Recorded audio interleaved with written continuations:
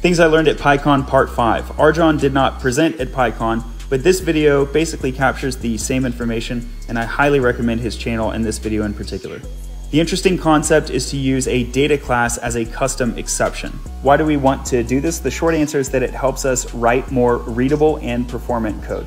Take a look at line 16. We have an F string that interpolates days. If I want to use days in my error handling or even at troubleshooting and analysis time for some reason, I'm going to have to do string parsing.